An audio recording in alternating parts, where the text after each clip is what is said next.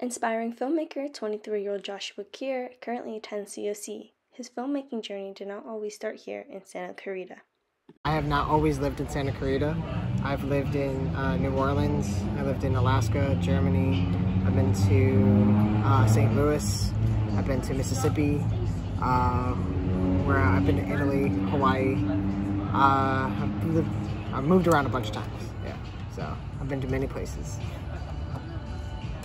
Growing up, Josh had some bumps in the road, but with family by his side, he pushed harder to do what he loved.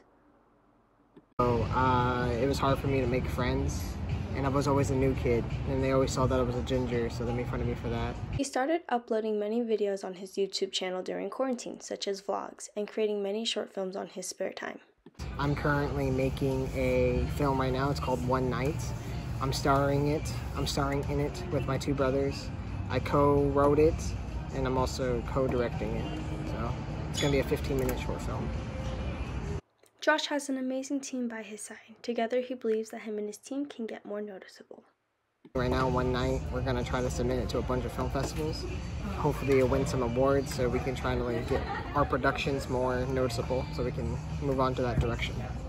His creativity sparked up at a young age and continued to grow the older he got. Like 7 years old, I felt like making movies and telling stories through screen is a really amazing art form, and I just love telling stories.